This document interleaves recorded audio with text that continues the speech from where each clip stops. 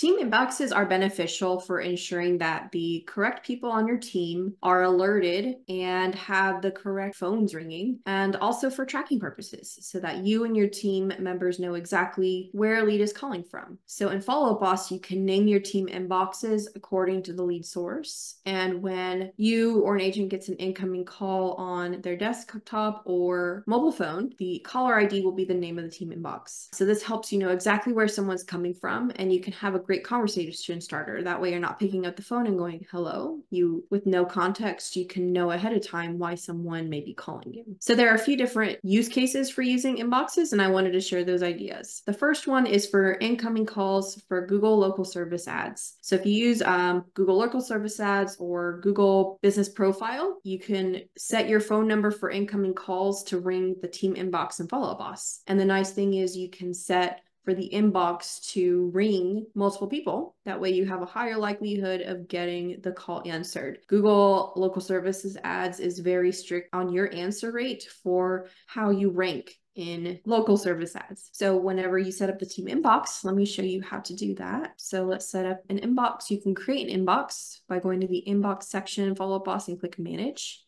And you can create a new team inbox, and you can call it whatever you would like. So let's say it's Google LSA. You can change the phone number if you'd like to a different area code and see if there's any numbers available. You can select the team members you'd like to receive the incoming calls for. And then you can select, do you want it to ring desktop, to ring mobile, or not? I do recommend selecting to have the press 1 to answer option selected. Otherwise, let's say Angie's in the middle of an appointment with a client and her phone rings. In order to silence her phone, she declines the call. If this option is not selected when she declines the call, it declines the call to the lead, and Chris's phone stops ringing and Eddie's phone stops ringing. So press 1 to answer will prevent that from happening, where if Angie does happen to decline the call, it doesn't actually go to voicemail.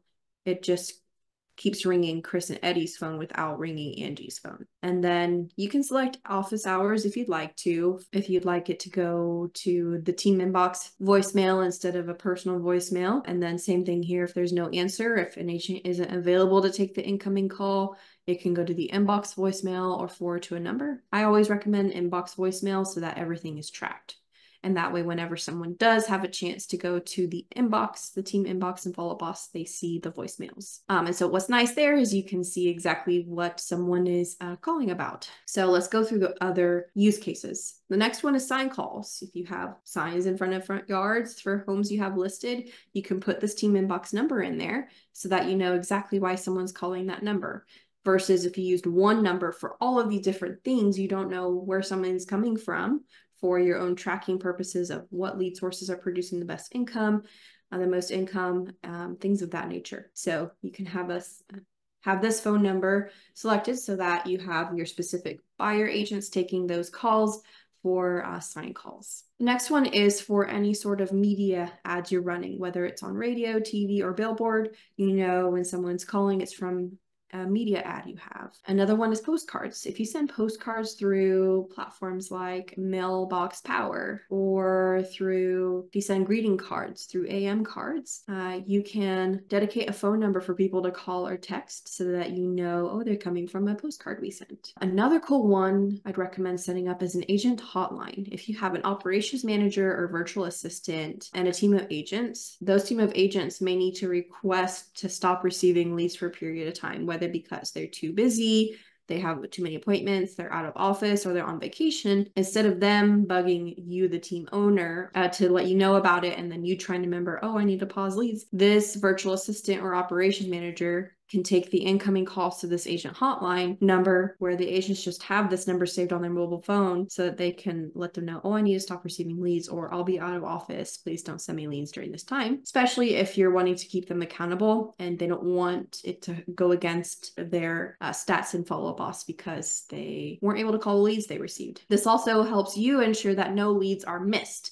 If leads are sent via first to claim or even round robin, if an agent is out of town, any leads that get assigned to them are not going to get called. So that's where the agent hotline is very helpful. A broadcast line. So if you have an ISA within your company who needs to hand off a lead because they're hot, they want to talk to an agent to schedule an appointment, you can create a broadcast line where an ISA is making their calls through the dialer. Then they can say, okay, let me get you in touch with one of our agents. They'll call through the dialer while the lead is on the phone, the broadcast line, and whoever picks up the call, because it rings all agents at once, gets the lead. This is similar to like first to claim for new leads, except it's very high, ready to go, needs to talk to an agent lead. And the last idea is MLS calls. So if you have MLS listings and you don't want to waste time with questions from agents, or you just want to know when an agent is calling you, then set up an MLS phone number that you use for your MLS listings.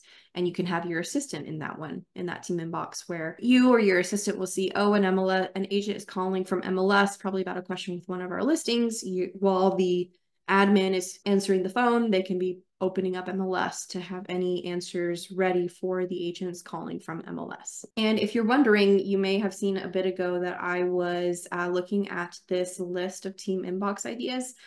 We actually have a free team guide for setting up Follow Up Boss for success. And you'll see here on this left side, team inbox use cases is only one tiny part of this guide for setting up Follow Up Boss for success. So below this video in the description will be a link to have access to this guide.